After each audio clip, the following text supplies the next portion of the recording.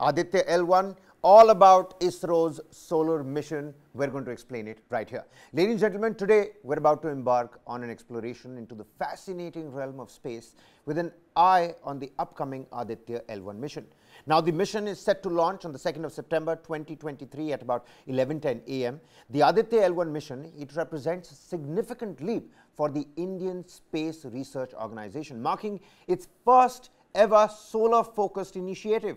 Now, this pioneering endeavor aims to unlock the mysteries of the space weather phenomena and solar gases as we position the spacecraft within the Sun-Earth system's Lagrangian point 1 or L1, which is why the mission is called Aditya-L1. Now, intriguingly, this mission follows hot on the heels of Chandrayaan-3's triumph touchdown on the moon's southern pole. Already, we've learned about the variation in temperature on the lunar surface and, of course, also about sulfur being detected by the Pragyan rover, which is an achievement that gathered global acclaim. But today, our focus turns to Aditya-L1, which is not just a mission, but a quest, rather. A quest to understand the intricate dance of energy and particles between the sun and our planet. It's the sun, let's not forget, ladies and gentlemen, that keeps the entire solar system on its track.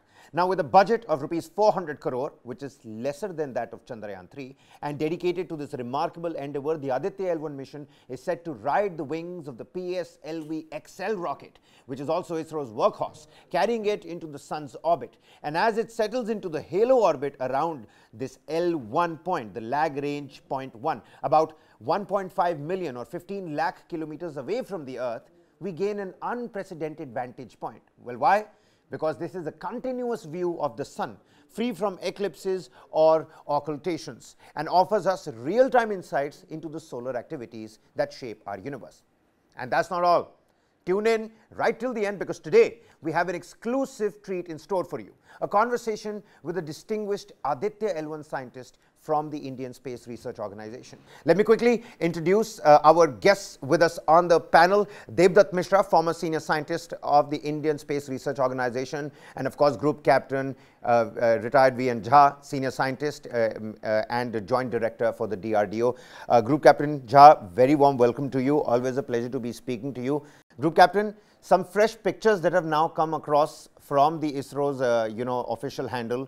The PSLV XL rocket, it has been stationed at the Satish Dhawan Space Center, and the excitement around Aditya-L1, that's also now growing, right? I mean, the hangover of Chandrayaan-3 is not even over, and people are already, intrigued and are wondering, are excited about Aditya-L1. How close will we get to the sun? And all those questions about what is Lagrange point 1, what does Aditya-1 entail, what kind of payloads are on Aditya-L1. And with the both of you gentlemen with us on the broadcast, we had a little brief discussion, but today we're trying to expand on what this particular mission is going to offer. Right at the outset, fresh pictures have come in, Group Captain Jha. Your initial thoughts about this particular mission, the scientific objectives it's going to carry out, and now this entire journey, the 4-month-long trajectory towards this Lagrange point 1, that has been, the detailed description and the bifurcation has come out. There's a launch on the 2nd of September, then there's the initial orbit, you've got the elliptical orbit, you exit from Earth's gravitational sphere, and then there's this cruise phase, which seems like has been drawn by some second-year-old, second grader, sketchbook. There are weird, trajectory. There is a weird trajectory on it, and then finally the halo orbit. Over to you. Your first, opinion, viewpoint. Let's get the ball rolling. Aditya-L1, certainly, exciting times for India's space research. Group Captain, it seems like you'll have to unmute yourself, sir.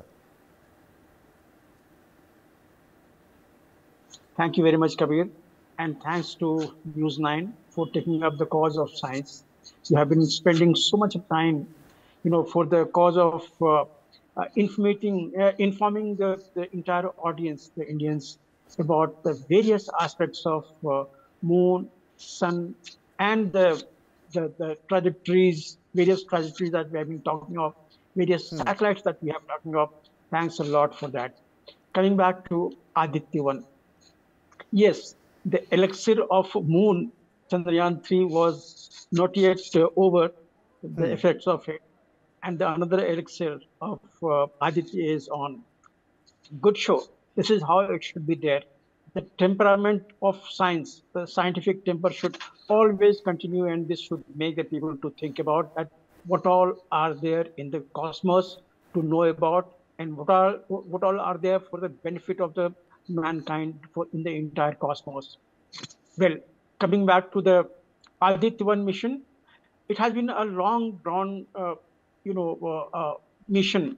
The ISRO has been working onto it for many years now, and not that we don't know much about the sun, not that uh, Adit is going to tell us entirely new chapter about the sun. No, many such missions have taken place in the past by, mostly by NASA, and some even by the ESA, European Space Agencies, and the others.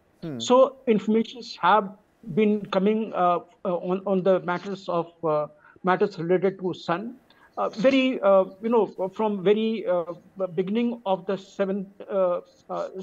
seventh centuries. I mean, 17th century that we can talk of. So knowledge is there. Our own, some of the very old literature are also telling us something about the sun. But I'll just try to explain what our audience should know about it. The Earth is ready to send Aditya mission. And Right. between Earth and the Sun, the distance is almost about 150 million kilometers, about 15 crore kilometers. And in that 15 crore kilometer, that is the average, because uh, Earth is rotating at slight bit of elliptical. There is a eccentricity there, so that is the average distance between the Sun and the Earth. All right. Now, we know that Sun has got tremendous amount of gravity, and in that in that gravitational turn, Earth has itself about some gravity. And to be precise, in case if we want to make a comparison, gravity of Sun is about 28 times more than Earth, and these two influence each other. There is a gravitational attraction. That is how Earth is making the Right. checker or around the Sun. However, in between the two, there is some point where the gravitational wave of Sun and the gravitational wave of Earth, they come close to each other and they cancel each other.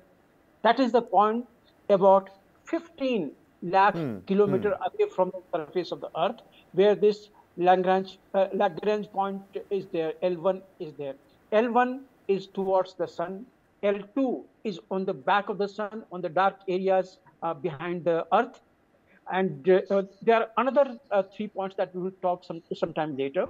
But from the Sun, if this is the Sun, it has got tremendous gravity, and at 120 degree 3 axis, 12 into 3 is 36. So 120 into 3 is 360 degree around the Sun. Now, at each of those 120 degree, there is a point, Lagrange point, where the gravitational forces, they come to somewhere on the neutrality. There is a small area in between, about a few hundreds of the kilometers, within which influence of either the Sun or the Earth Okay. gravity Okay. So is almost zero. It is almost zero, and anything which is placed in that area right. will remain in that area for very long time. This right here, ladies and gentlemen, is the trajectory of Aditya-L1. You can take a look at where Earth essentially is. This small little ball that you see over here, this is Earth. 15 lakh kilometers towards point L1. Take a look at point L1 as well. Now, right at the top, even as we come out of our orbit, we then make it more elliptical, we raise the orbit, we then leave the Earth's orbit and go into this cruise phase. Now, Group Captain Jha, what I am trying to understand is this cruise phase, after this cruise phase, the halo orbit insertion in L1 at Lagrange point L1, there's this weird U-turn, a drift sort of an action which Aditya-L1 will undertake. How will this happen? Why do we need to go all the way there and then come back here? Why not enter the halo easily right where it can finally? What's the reason behind this particular U-turn over here? Because a lot of people up in the newsroom are already making jokes about how this looks like a racing track more than an orbit's entry into the Lagrange halo orbit. Would you like to throw some light on that, sir? Try to. See, you recollect Chandrayaan 2 or Chandrayaan 3 parts. What had happened after Chandrayaan was launched from the surface? It had gone around in the orbit and made an elliptical orbit. Initially it was parked in 160, 170 into about 36,500 odd kilometers of the elliptical orbit. Then it continued there for some time, and every time that it made a slink pass of the Earth, the gravity's pull, there was augmentation of velocity to some extent, but then there had been a lot of ORMs, that is the orbit raising maneuver. Chandrayaan could be reached with the orbit raising maneuver because Moon is just about 3.84 lakh kilometer or so, and the orbit can be raised up safely up to about 4.5 lakh. From there, the Chandrayaan or small payload can come back to can re-enter the Earth's orbit from that apogee. But Lagrange point is at 15 lakh kilometer, and small objects like payload for Aditya or Chandrayaan or something, this cannot be sent onto an orbit, apogee of which should culminate with the Lagrange point. That is almost next difficult in the thought process right now. So what it does is it makes few slingshots, and finally, after the last slingshot, which would be again something like Chandrayaan 2, about 4 lakh plus odd kilometer of the apogee. Thereafter, when it makes the trajectory towards the Lagrange point, I wonder if in case if you had a 3D to show even this particular thing, you would have seen that the trajectory goes towards that. And when you are heading towards the Lagrange point, it's not a small space somewhere where you have to go directly and get inserted. That is, it is not there. It's a space where in the two gravitational waves of Earth and of Sun are canceling each other. So it's not that you enter through and through something like this. You have to enter into it. You have to enter into it and come towards a space directly in the line with the Sun. Your aim is to continue looking at Sun without a blink, all 24 into 7, for any activity to take place on the solar surface or solar core or magnetosphere of anything, and then grab those moments. So you can't blink. So your aim, our aim, Aditya's aim is to go and be placed into that Lagrange L1 point, All right. where from the sensors will be looking onto the Sun 24/7. Although it is not static, there will be a small orbit into which this will be moving around. It is not static. And then even the complications are being made because this Lagrange point, it is not purely static gravity-less environment. You imagine of a huge lake. In that lake, it may seem to be absolutely quiet, like the cosmos, and you throw a stone, you make something, even the further point far away will make certain waves. So what happens in this Lagrange point is any mass of gravity passing in and around that may be one of our planet, or some sort of gravitational in equilibrium taking place somewhere else in Milky Way, Right, that right. wave travels, and that makes the that small L1 point also slightly vulnerable to the in equilibrium that may happen. So So those basically, few things. if we come out of this halo orbit, it's going to be difficult for the craft to again enter the right kind of orbit trajectory, right?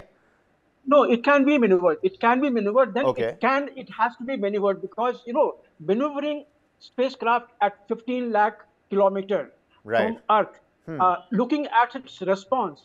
So much of time is spent onto that wave to be sent, I mean, the input from received from the spacecraft, and then giving the command.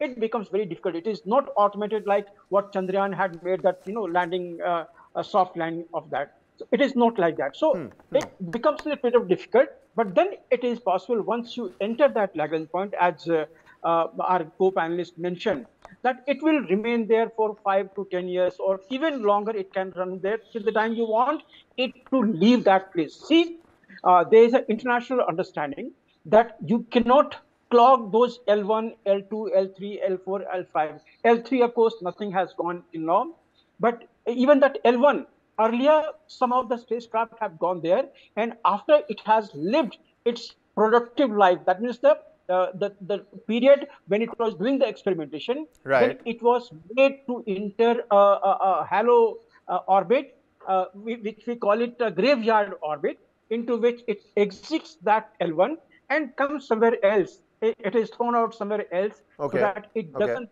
harm any other missions